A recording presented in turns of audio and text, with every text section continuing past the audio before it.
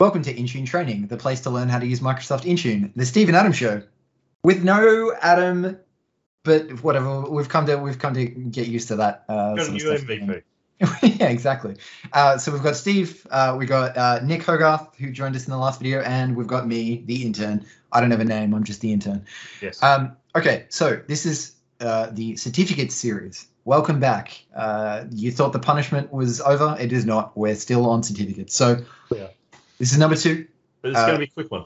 Very quick. So the first video that you've just watched was around how to configure NDES and SCEP and all that fun stuff. It's very painful. You've now hopefully gone through that process, and you're now in a position where you're like, okay, well, I just spent 4 hours of my life that I'll never get back. What am I doing with this certificate or with this protocol that we've set up? So this is what we're going to do. So in this video, Steve is going to show us how to configure a policy to deploy two policies to deploy for Windows devices. So with that, Steve, please take over. Cool. I'm just going to quickly share my screen, obviously, so you can see what I'm doing. Otherwise, I've got to do some interpreting dancing to show you how I can publish certificates. I would pay to watch that. Yeah, I was waiting for that. Put it in the comments if you want to see. Yeah. Donations will be accepted, and obviously my address. It will occur at MMS, Steve. Yeah. if we get a stage and a session for Intune training to do a live one. Exactly. There we go. Anyway, let's jump into what we're going to talk about today, which is certificates. So as I said at the top of the call, we're going to do two profiles or two policies.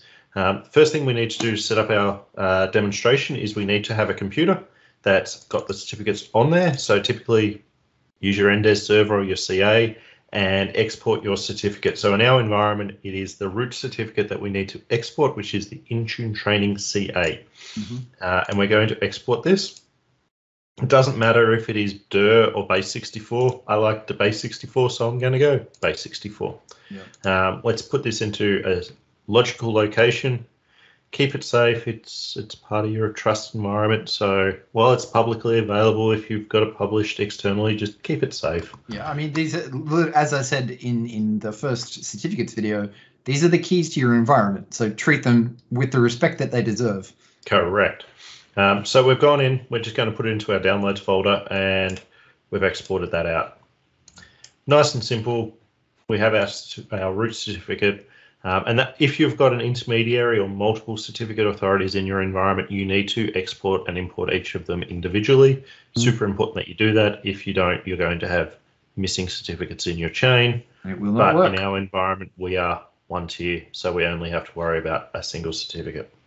So we now go to devices, and we're going to select Windows just so it limits our profiles that we see. And we're going to go and create a configuration profile. I'm going to run through this really quickly because it's a quick process. So we're going to go create profile, and we're going to select Windows 10 and later. Yes, it will work for Windows 11. And we're going to select templates. The reason why we're selecting templates is because we need to do certificates, and certificates don't exist in settings catalog. So down the bottom here, we're going to look for trusted certificate, and we're going to go create. This one here, we're going to call it Win10. Ooh, we're just going to call it Windows. Yeah. Emojis in this one? Definitely emojis. We have a naming convention and we stick to it. Yes, we do. We're nothing if not professional. Padlock? You can get a padlock in there. Ooh, that's a good one. That's a good idea. That's why I'm on the show, guys. Yep. Let's see. Chief emoji suggestion officer. I don't know if we're going to find it. Can you search? Don't you bring this up and type in padlock and it just magically works? Close it and bring it back up. Search in the far left. For everyone that is watching this video, for information on how to enforce certificates in their environment, and they're stuck on 3 grown adults looking at emojis, I'm not going to apologize. I'm not going to apologize either. This one's on me. Skiing is fine. Skiing is fine. Do the skiing one. Skiing? Okay. Yeah, skiing is so now we've gone from a 15-minute video to 25. Okay, yeah. We can't do it. Do it again.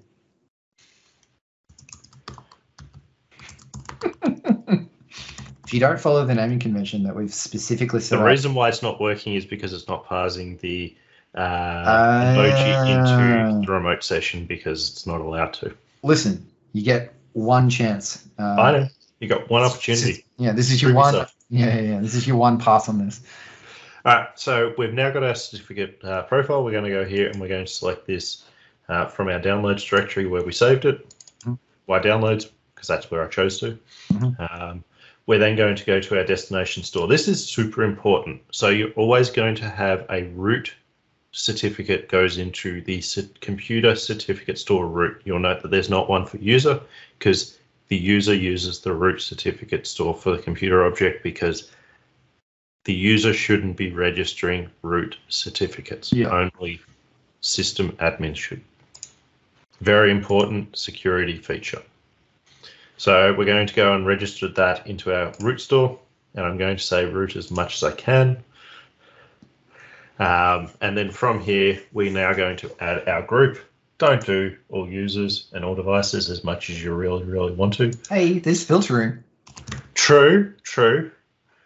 Let's see. We're going to select randomly Intune.training users. I think that's all users anyway. Don't really care. Obviously, set your filter if you want to filter. We're going to go next. We're not going to put any applicability rules. So this doesn't matter if you assign it to a user group or device group. No. So this comes down to the point of, and again, this could be a video in and of itself. Assignments, yeah. What's actually happening is, or it's the delivery mechanism that you're identifying, right? So like if you imagine it as like a pathway, it's hitting the user and then fanning out to the devices that that user is currently logged onto.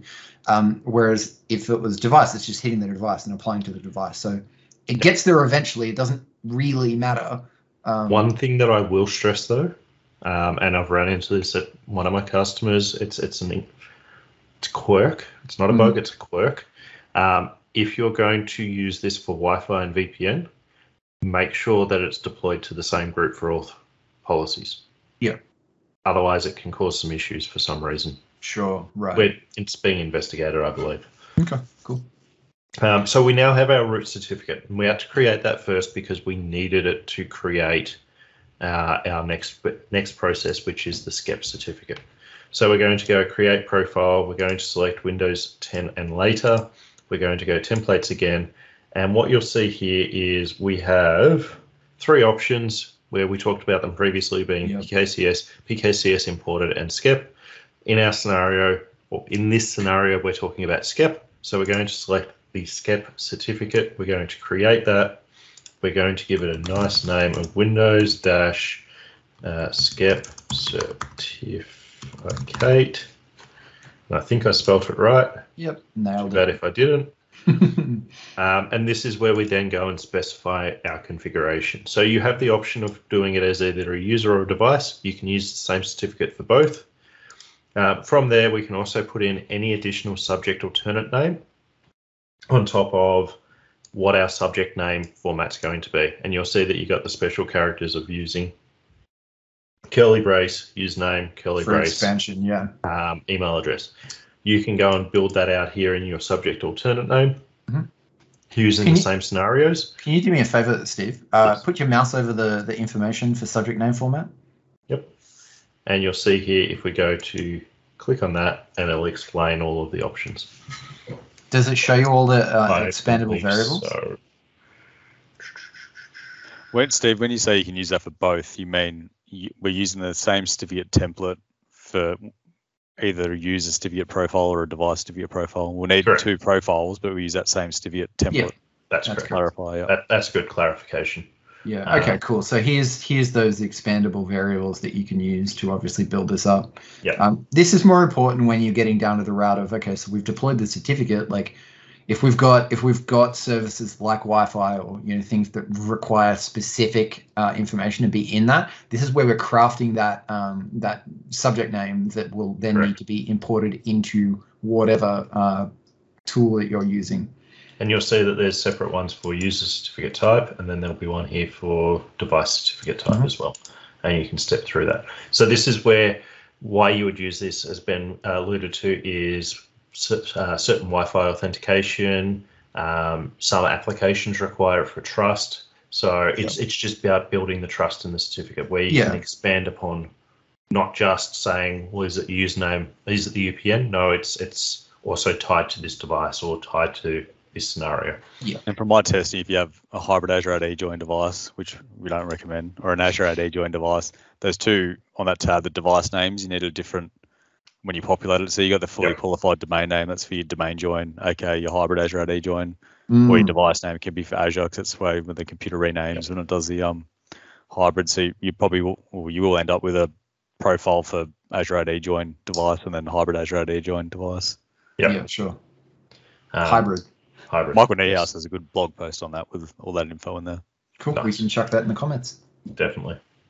Awesome. So now we've got our certificate. We're going here. We're stepping it through and building out our validity. So this can actually be equal to or less than what's on the template. So on the template, it was 5 years.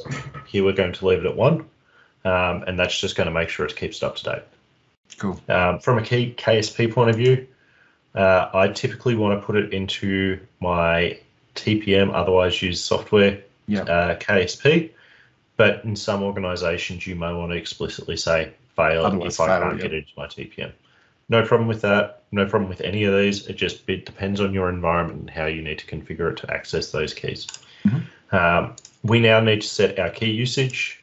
It's going to be both because we can. Remember the bit size that we were talking about earlier. This is going to be 2048 because it's 2 meg or 2K actually. The next part is the hash algorithm. Always SHA-2. SHA-1 is deprecated. Don't use it. Please don't use it. Please update your CA. Otherwise, you could figure a lot more options in there than the PKCS. Yes. From just looking at it like the key usage, key size, hash, all those options aren't applicable and don't exist in PKCS. The thing to note is a lot of this stuff, if the template doesn't have it, some of them will be reflected. So like if your certificate validation period is longer than the template, you're going to run into issues down the track, not initially. But the key usage, bit size, and hash algorithm, they'll check. They need to match. It's just the one thing, and this will come back to where we are later. So we grabbed our root certificate. We're going to grab that. This part here is super important. You can put whatever you want here, and it will still issue the certificate. But when you go and use that certificate for your Wi-Fi or VPN, if they do not match what's on the actual certificate template, it will fail, period. And hey, Steve, why do you know that? Because I've had multiple environments where this has occurred. So I've done it. Yeah, we've all done it. It's very, very important to point this out. And like we said this in the first video as well, like what you set up in those templates and everything there has to be copied across. So document what you're doing when you're doing it so that you don't have to rely on your memory, because your memory will cheat you and you will be in a world of pain. So what you'll see here is we have secure email, encrypted file system, client authentication, and any purpose. If we go back over here, we have any purpose, client authentication, and secure email, but we don't have the encryption one. The encrypted file system. Yeah. So what we need to do is we're going to go in here because we have access to it. We're going to go to properties, and we're going to go to extensions, and we're going to edit. And we're going to go edit on that, and we're going to copy that number there. That object identifier is super important because it's what we use to check. And that's it there. So we're going to quickly paste that there, and we're going to go back over and we're going to see if we can copy that, which we can't. And we can't copy it there. Just type it. It should be fine. Oh, no, you can grab it from there. Yeah.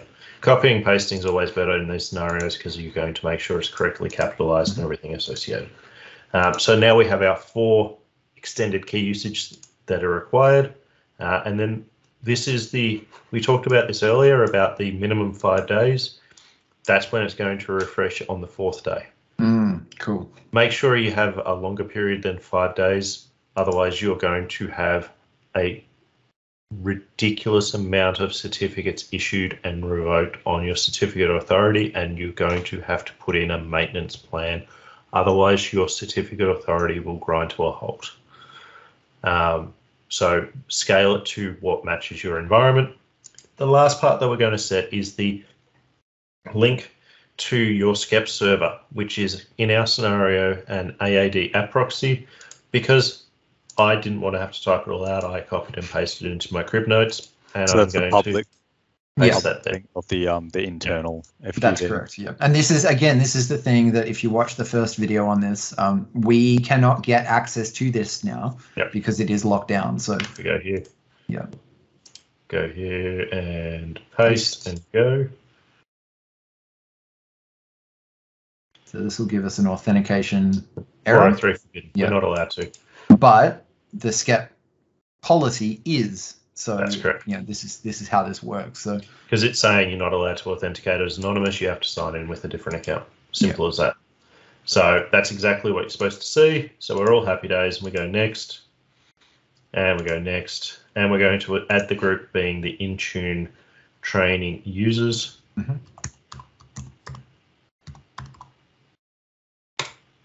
And we're going to select that. We're going to hit next.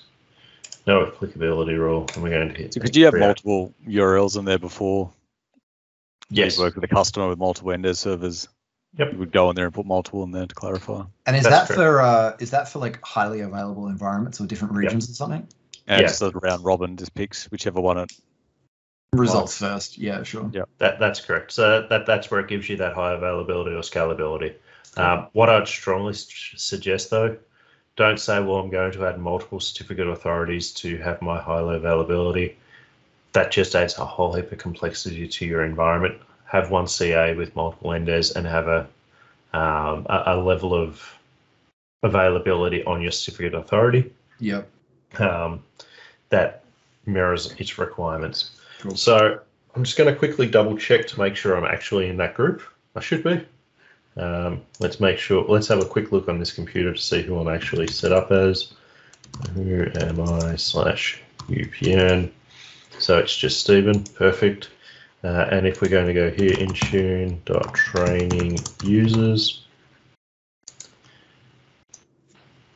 and we go to members, and I'm in there. Perfect. So now we go back to our devices, and we're going to quickly look at our device that we're using here today, which is V8. And we've selected that on the list. And the next step is that we're just going to quickly sync the policy and keep mashing that sync until it updates the policy. So if we go device configuration, what we should see here eventually is if we go, you'll see we've already got the root certificate on there. So if I go cert mgr.msc and we go to trusted root, we go here and we have our Intune training CA. So we've got our certificate, our root certificate's been deployed successfully. Nice. And if we go in here, we actually have our certificate that's been issued correctly. And you'll see on here, if we go to details and we go to our enhanced usage, quick. That was very quick. And you will see that that's there. And just to show that there's no smoke and mirrors, if we go to our CA, hit cancel on that, we go issued certificates, you'll see it was issued by SVC at 11:14. That's not right. Refresh that. No, it's there. Interesting. So it issued it 10 minutes ago. That's not right. There's a time wrong somewhere. But what we can do on the server itself, on the Intune portal, is if we go to device configuration and we go cert SCEP, it's still saying that it's pending because it hasn't processed it. Yeah, that's what I was going to say. You're a bit bold thinking that the report was going to be there immediately. It's pretty quick normally. Sure, but it's not that quick. True. And if we go cert And we go SCEP. So there's a couple of things additional that you get on that SCEP and PKCS certificate. When you select the profile itself, you'll see now a certificate option here, and it will go and check to see if the certificate's been successfully generated or not. Yeah, cool. And you'll see here it has, and it's not revoked. Issuance is unknown because it hasn't processed it, and you can see the last certificate issued was at 11:24 on this computer, which was 2 minutes ago. Yeah. And you see all the information about that. And what we should be able to do, I think, once it successfully issues, is you should be able to select it and then go revoke. Yeah, right. And again, that's new. That's not something that I've ever seen. Yeah, yeah, that's really cool. Yeah, and you can see all the extended usage and everything associated. So that's the numbers that we put in the field. You can see the serial number of the certificate, key usage, everything that you want to know about it, where it was issued from. So if in the scenario you have multiple CAs that are issuing certificates, you can see which certificate authority has issued it. That's awesome. Yep. Cool. So I think that covers off the Windows portion. I totally agree. So, okay, that was really I hope everyone realizes how easy that was. Deploying the certificates once the backend is actually all created is very, very simple. So, yeah, I think that's a perfect time to sort of wrap this up. Yeah. And there you go, succeeded. Happy days. Let's not wrap it up. Are we going to get that information? Probably not. It's probably going to take a little while to actually come through. Yep. So if we go to configuration profiles, I'm just going to sort again to go to certs. We go to SCEP, and it still hasn't processed yet. Yeah, that's going to take a hot minute. Yeah. And there you go. Successful. Can you drill into that? Quick. Now it just goes back to that computer, but doesn't give us any more information. Oh, sure. But if we go back over here to our certificates, what we should see under issuance is, and that's not saying that. Yeah, it's still taking a while. So this just comes back down to the reportability not being as immediate as the actual policy.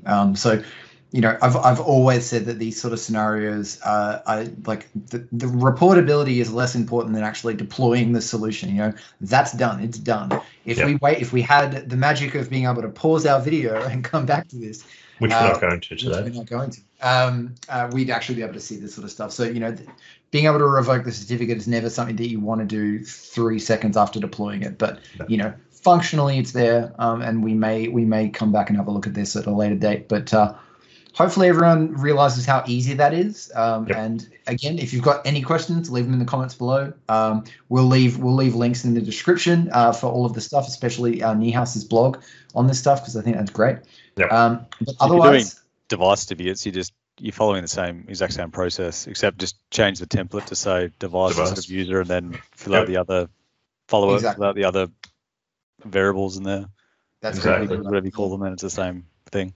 That's it. Awesome. Perfect. Okay. Well, so that was Windows SCEP enrollment, certificate deployment and enrollment.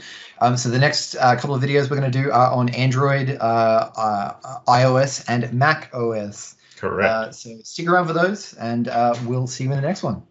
Awesome. Thank you. Sure.